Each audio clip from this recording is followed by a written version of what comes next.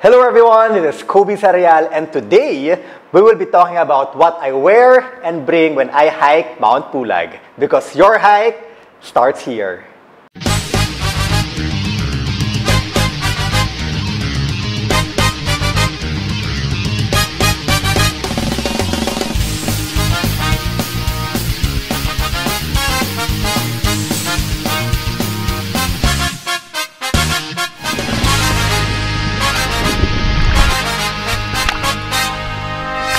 The first time I did Mount Pulag was in 1997. That's me together with my 3 older brothers. And since then, I've climbed Mount Pulag more than 100 times along the different trails and countless of different situations. Nandyan yung at the summit waiting for the golden sunrise along the sea of clouds, or hiking with the clear weather, seeing the majestic mountains of the Cordilleras, or at the summit, it will be raining and your view is a perfect white view. Wala. Nasa loob ka ng clouds. We also have done Mount Pulag via camping where it's freezing cold, or camping and then above you is a sea of stars. Ang ganda. Now, this video is for those of you, especially those who will be climbing Mount Pulag for the first time via the Ambangeg Trail. While the Ambangeg Trail is known to be the easiest trail, it is not a walk in the park. You still need to come in prepared.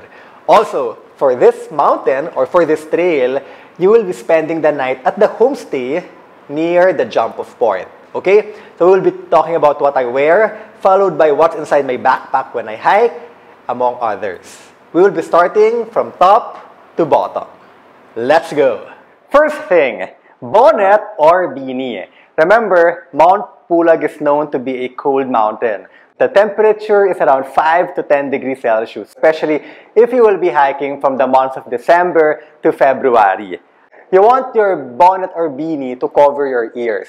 Remember to protect your ears, your fingers, and your feet kasi sila ang unang lumalamig. Headlamp. Remember, you will be hiking 12:30 in the morning, so you need light for your trail. Next is your headwear or buff. This one has many usages for your hair, to protect your neck, or to cover your nose. Lalong mabaho yung banyo ron. Next is your dry fit shirt.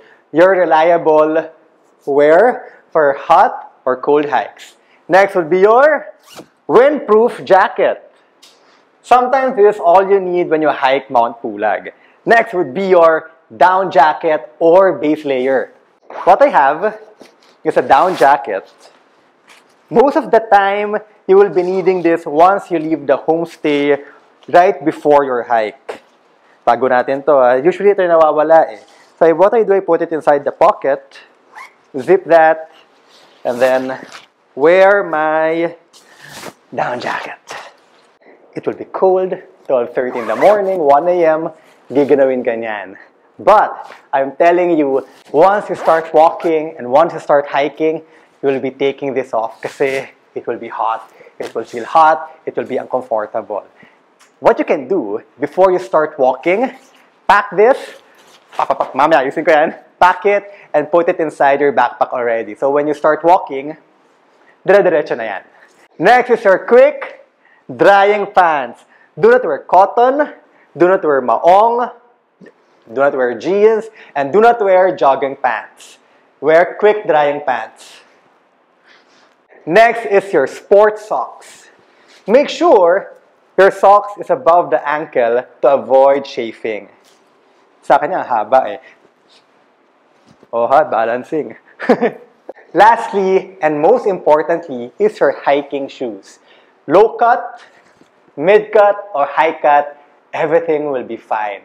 Now, if you do not have one, or you can't afford one yet, we go to the next best thing. That would be your workout shoes or running shoes. Best talaga ang hiking shoes, pero if you don't have one, running shoes or your workout shoes will be fine. Now, lastly, remember, if you haven't worn your shoes for 8 months, 9 months, 10 months, and above, double check on them. Most of the time, if you haven't used them for so long, the sole can be brittle and it may take off, it may peel off when you start walking. You don't want that to happen. So that's what I wear when I hike Mount Pulag. For the hike proper, you will be starting 12:30 in the morning, just right after midnight. Sobrang aga. First thing you will be needing is a day hike bag. Usually 30 to 35 liters will be okay. Just make sure that your cold gears, your valuables, your rain gears can fit inside your backpack. Make sure that you will be practicing your double waterproofing. Meaning, if you have a dry sack or a large plastic bag, kasya siya sa loob ng day hike bag mo. So what's inside my day hike bag? First thing is a flag. You know, oh wait, pakita na natin lahat. Yan. Okay, I'm an adventure guide for trail adventures. We lead hikes all around the Philippines from Luzon, Visayas, Mindanao for beginner-friendly hikes and expeditions. We also do international hikes like Mount Kilimanjaro, the highest mountain in Africa, Mount Elbrus, the highest mountain in Europe, Jade Mountain in Taiwan, Mount Kinabalu in Malaysia, among other mountains. If you wish to join us on our international or any hikes, just go to our website www.trailadventures.com or message me directly on my social media accounts. Syempre, we do Mt Pulag every month. Cap! You know, once the sun comes out, it will be hot and you need to protect yourself from the sun. Shades. Being on top of the highest mountain in Luzon means you are exposed to the sun's glare.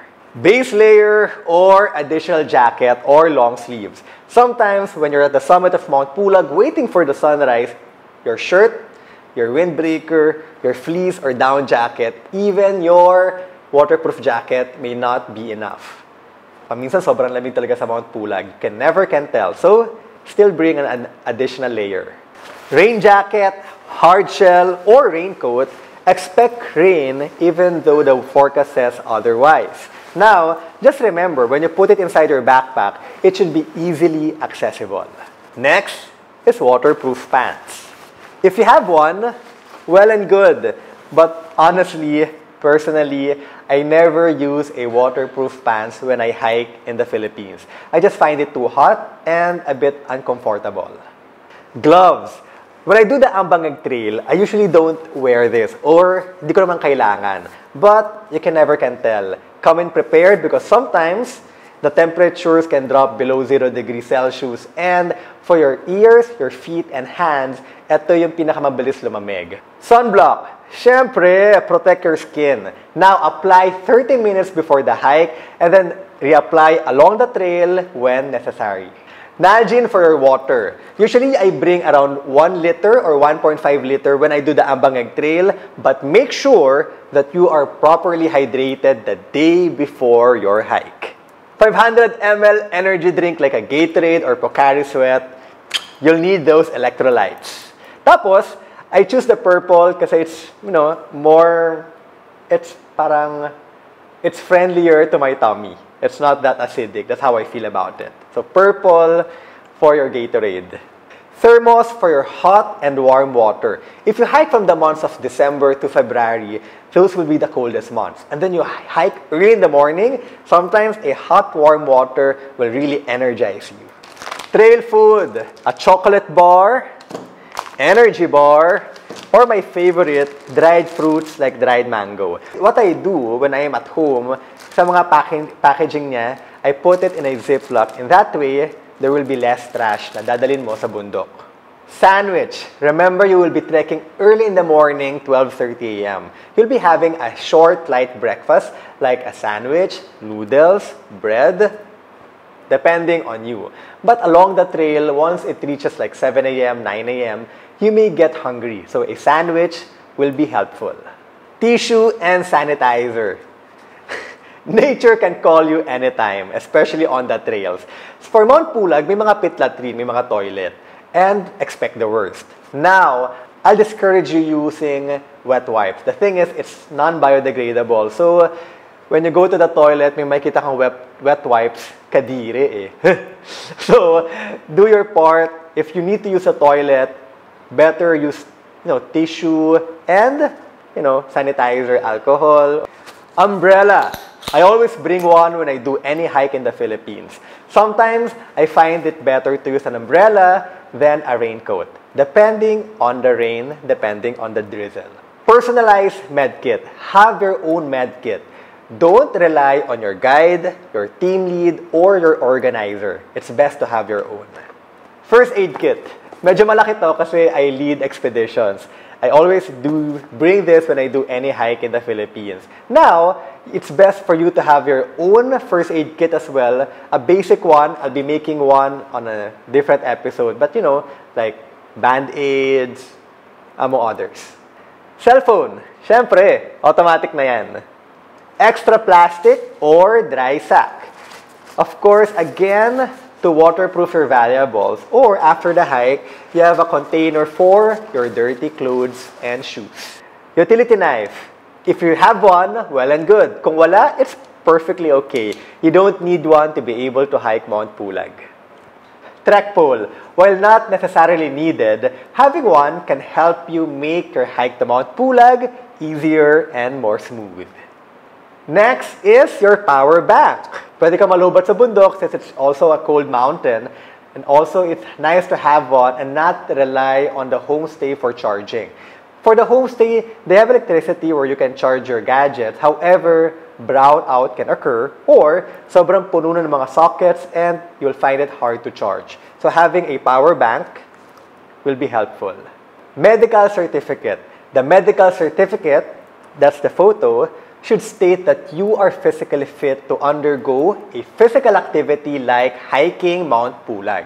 It's best to have it here in the city or wherever you are before heading to Mt Pulag.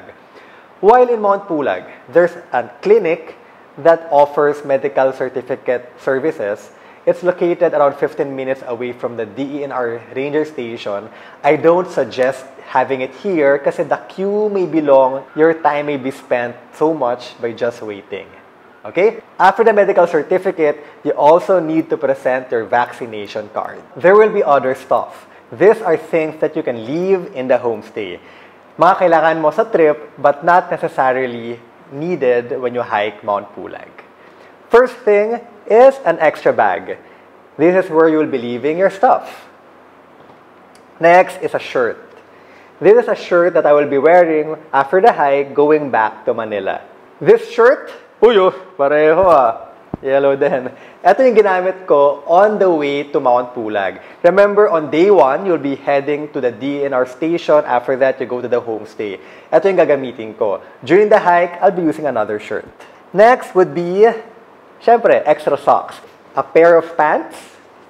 And then, I bring an extra one, either a pair of pants again or shorts. So, if you look at it, dalawang pants or isang pants, isang shorts. A towel. A quick dry towel. Kasi sa homestay, may mga CR naman doon where you can have a shower. Sometimes may hot shower, but sometimes it's not working. Remember, do not expect so much. We are here to experience Mt Pulag, so don't bring your maarte attitude in the mountains. Next would be your toiletries. Inside your toiletries, syempre, toothbrush, toothpaste, sabon, shampoo. I place it here. Another one is a dry sack. You never know when you'll be needing it. Slippers. For this one, I bring a slipper that is easy to wear. Kumbaga, hindi siya yung may pa-Y.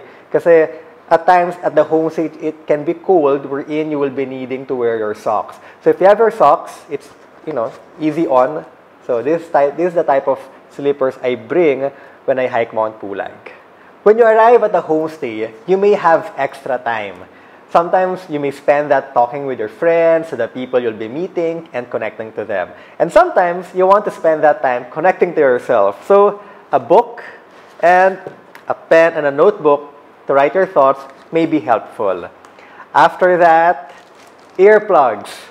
Paminsan, you'll be having a roommate or the person beside your room may be snoring badly and mahirapan ka matulog. Remember, you'll be waking early in the morning, so you might be sleeping by around 6, 7 p.m. right after dinner. Earplugs can be really helpful. Aside from that, next would be your travel pillow. This travel pillow, hindi mo ito gagamitin sa homestay. For the homestay, they will be providing a bed, a pillow, a blanket. Very simple, but Masarap matulog sa bundok. But for this travel pillow, this is what you will be using inside the van. I'll inflate it, tapos para mas maganda yung tulog mo. Kasi if you're coming from Manila, the travel time will be around 6 to 7 hours from Manila to the homestay. Sometimes even longer. So a travel pillow may come in handy. There you have it, the things I wear and bring when I hike Mt Pulag. Did I miss anything? What do you bring?